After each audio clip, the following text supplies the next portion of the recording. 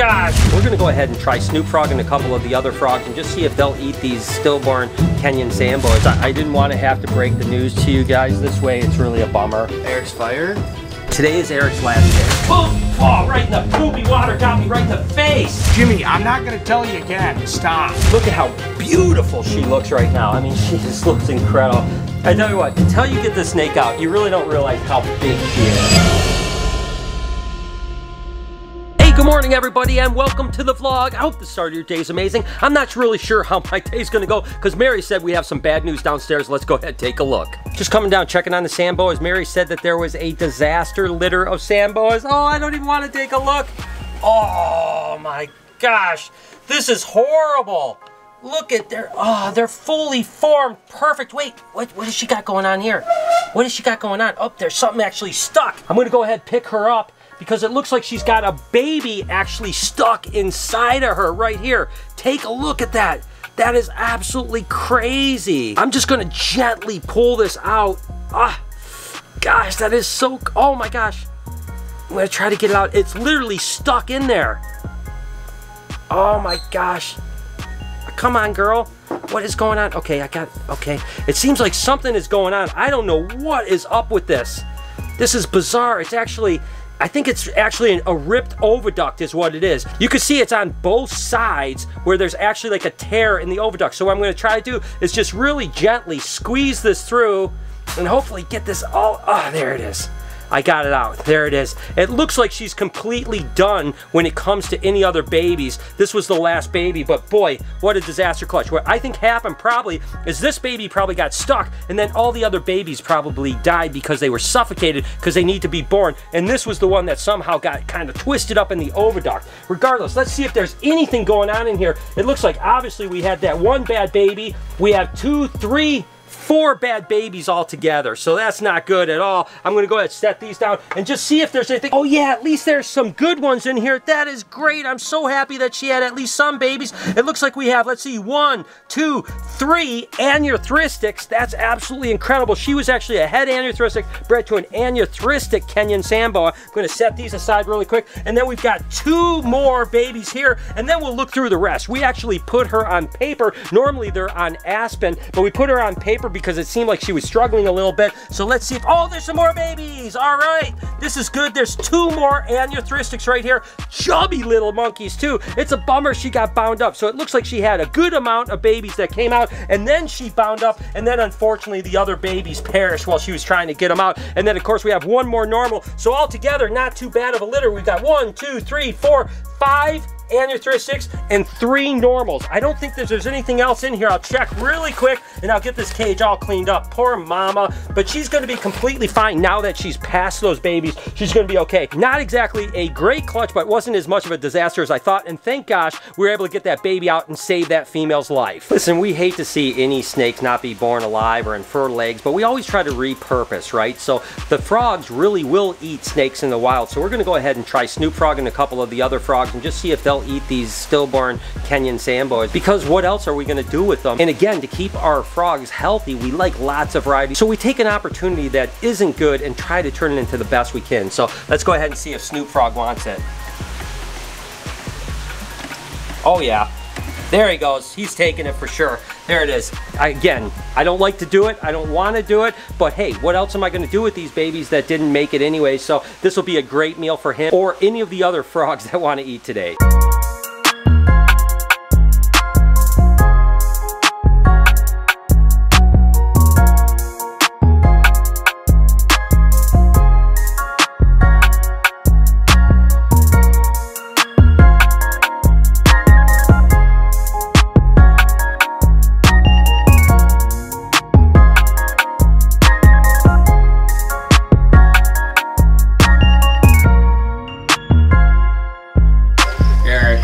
What's up, dude? Guys, I didn't want to have to break the news to you guys this way. It's really a bummer. Eric's fired?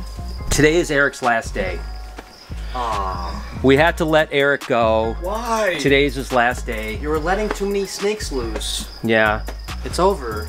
It's over. But it's Eric. It's Just be like a man and take it like a... No. So the deal is... the deal is, Eric it is Eric's last day, but not because he's going away forever. But what? You're going out of town. Yeah, oh yeah, going to England. Going to the old UK. Oh yeah, the old homeland. UK. The homeland. Yeah. The motherland. Exactly. So. If you guys didn't know, Eric's parents or dad or... just my dad. Just your dad. My dad is from England and my mom was from Alabama. So my gosh. that's a weird mix. How did that, That's what the Alabama part explains a lot. I'm not going to lie to you. Oh, that's no, just joking. I love you, Alabama. The truth is that Eric is going over to the UK for about what, 10 days? For about 10 days. Yeah. Oh my God, that's so awesome. What are you going to do without him? I'm gonna go to California. Oh, that's right. But Dang. bring back some tea or something, dude. If that's some chocolates. Some chocolates. if chocolates. that's legal, I know the whole Boston Tea Party thing happened. Oh yeah. I don't know if like you can bring back tea, but if you I think you can. So wish in the comments, wish Eric all the luck in the world for his adventure across the pond. It's going to be amazing. We will miss him, and Noah is going over to LA too. So I'm not going to have Noah or Eric for an entire week and a half. What are you gonna do? Actually, it's going to be really quiet and peaceful here. This is the best thing. It's going to be so awesome. So so have a fun time. All right? Thank you so much. Cool. I'm actually leaving this weekend. Go over back to England, see all my family. I haven't seen them in years. I'm super excited. That means Mary's gonna have to pick up my slack. I run a tight ship around here, okay? So I just want to make sure she knows what's going on, so there's no, nothing gets messed up or goes missing or anything like that. So let's go find Mary and get her up here and show her the ropes.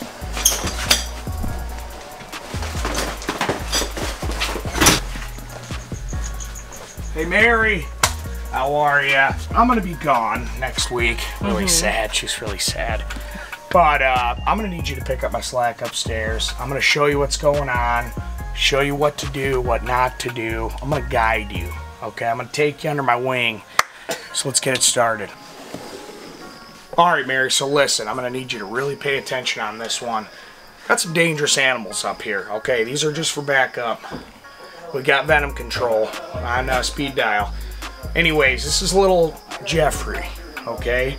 Jeffrey likes fresh water. I see his water's a little low. He only drinks bottled water, okay? That's the only time he'll drink his bottled water. I'll just top that off. Don't be drinking this stuff. Just drink the tap water. This is my favorite snake, so just be extremely careful. Okay, here, I'll pick him up. Don't you do this. Only I can do this. Okay. Look at that.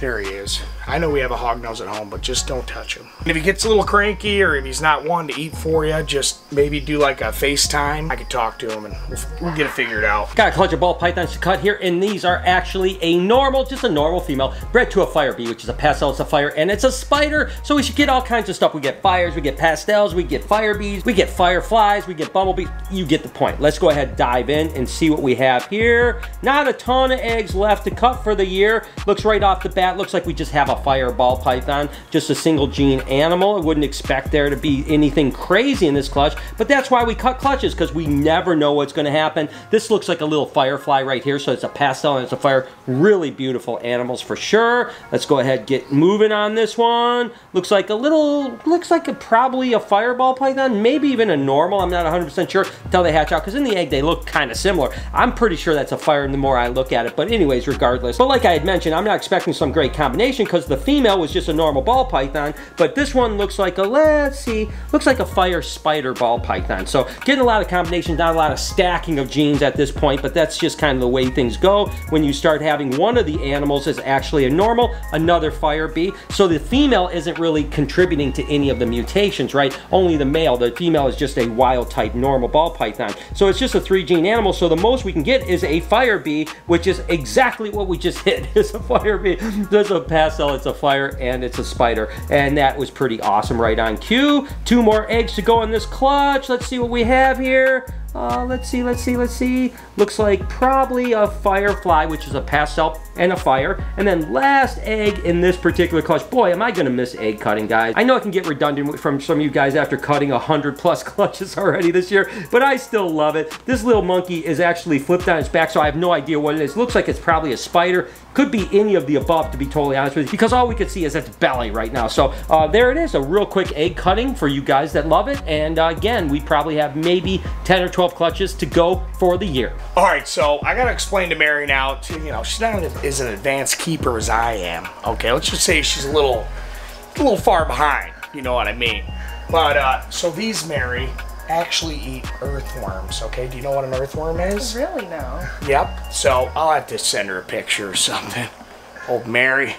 But anyways, these worms have to be cut about 5 millimeters, okay? Just very small strips of worms, 2 of them. And you like the tail pieces, 2 tails, okay? Not the heads. The heads, use them for fishing, throw them away. That's Sally, all right? Jesse, Raphael. I named that one myself. Just be very careful. These guys are very delicate, a little more advanced keeping, you know. These guys are eating fish. I like the water temperature. So we're around 64 degrees. 63's pushing it. It'll work. But get those in there. Make sure they're eating. I just don't want to come back to a bunch of hungry snakes. You know what I mean? I tell you what. That is one messy cage right there. Lucy destroyed her cage as always. You know how she does things. Ever since I've had her, she has just been a wreck in this cage. Regardless, it's time to take her out, get her cage all cleaned up, clean that nasty water out. Not as bad as usual, I'm going to be totally honest with you, but hopefully Lucy's going to be in a good mood. You in a good mood, girl? In a good mood for me? Come on, baby. Come on. You're okay. There she is. Oh, right in the poopy water. Got me right in the face. Ah, come on, girl. Come on. Come on, baby girl. I'll tell you what, she's a big snake. All right, you guys ready? She's fine. She's acting good. You can just take her right on. Just start pulling her out. Right. Come back in. You got a bruise. Sorry. The good news is, as you guys know, is that Lucy loves water. She needs a good soaking to get some of this last shed off. Get her in this water. There goes, sweetie. Go ahead. There she is.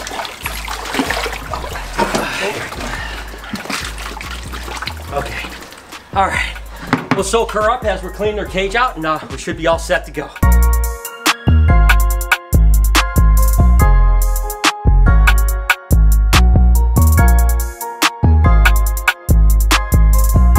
All right, so some of these snakes are a lot faster than your pythons and stuff, all right? So you just gotta be really careful. They won't hurt you. They won't hurt you. Sure. So this thing here, this is little Jimmy, all right? Jimmy, hold on, Jimmy. Jimmy is, like I say, don't get bit. It's bad for the hobby. The little Jimmy likes to be handled every now and then. You see what I mean? Jimmy, Jimmy, Jimmy. It's Eric. Jimmy, stop. Just little Jimmy. He's just like that. You know what I mean? Jimmy, what did we talk about? So just try and work with Jimmy. I like to try and pet his head. Is usually what happens here. There you go. Jimmy. Jimmy. Just try and work with Jimmy. Show him some love. He's being a jerk right now. Listen, I know you're not as advanced of a handler as I am. So, you know, I'm not worried about it. Keep But, talking. you know, the, Jimmy! Jim! Hold on, Mary. Mary, help. Help, Mary. Jimmy, I'm not gonna tell you again. Stop. Jimmy! Hold on. We got technical difficulties here. Can you cut... Ow! You can cut all this stuff out, right? Yeah, dude, Oh, I got you. okay, thanks, man. Jimmy, get in the...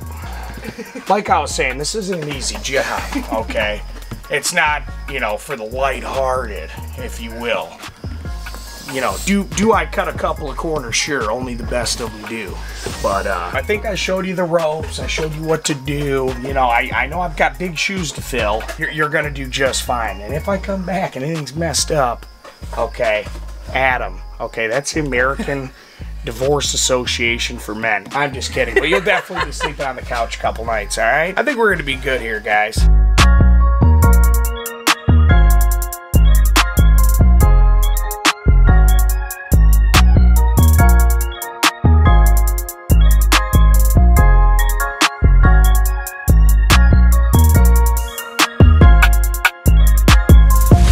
see what Lucy's got going on. I'm sure she's got a nice shed right now. Again, she's been soaking for probably about 35, 40 minutes, something like that. And the shed that is on her seems to be coming off pretty easily right here. And again, just like the Night Fury thing I always talk about, you know, sometimes people think it's bad to try to help remove shed from a snake. But if it's already shedding and is stuck on there, helping it come off just like this isn't a problem at all. What you don't want to do is prematurely take off shed skin, because that can actually hurt the animal, right? I mean, until they're absolutely ready to shed, you don't want to take that skin off, because that epidural layer is going to not be completely healed up, and it can actually scar up and stuff like that. Definitely hard. But this girl is already shed. Obviously, she's ready to go. So by taking her shed off, it's actually helping her a little bit. There you go, baby. There it is. I've got to imagine it's relatively soothing for them too to get that skin off. I mean, I don't really know, but get Lucy like we always do. Just kind of slowly let her crawl back in her cage, and my thought would be she'll probably want to crawl right up into that tree like she always does, but maybe not. We'll have to see. Look at how beautiful she looks right now. I mean, she just looks incredible. I tell you what, until you get the snake out, you really don't realize how big she is. That's that's 20 feet of snake right there. I love the fact that she's lean and mean, and that's the way I like to keep my retics, to where they're not so obese where they're going to actually shorten their life by having all that fatty liver built up, right? So she looks incredible. She is climbing, so oh my god. Absolutely amazing. As always, cleaning Lucy's cage can be an adventure, but today things went great. That was definitely absolutely bizarre with that sand boa. I've had egg binding with egg layers, but it's really rare to get bound up with a live bear. So that was really crazy. As a matter of fact, one of my most watched videos ever is right here, which is an egg bound snake. Here's another playlist if you want to just kind of roll through things. Over here is that subscribe button. Turn those post notifications on if you don't mind. Have a wonderful day. Be kind to someone, and I promise I'll see you guys tomorrow.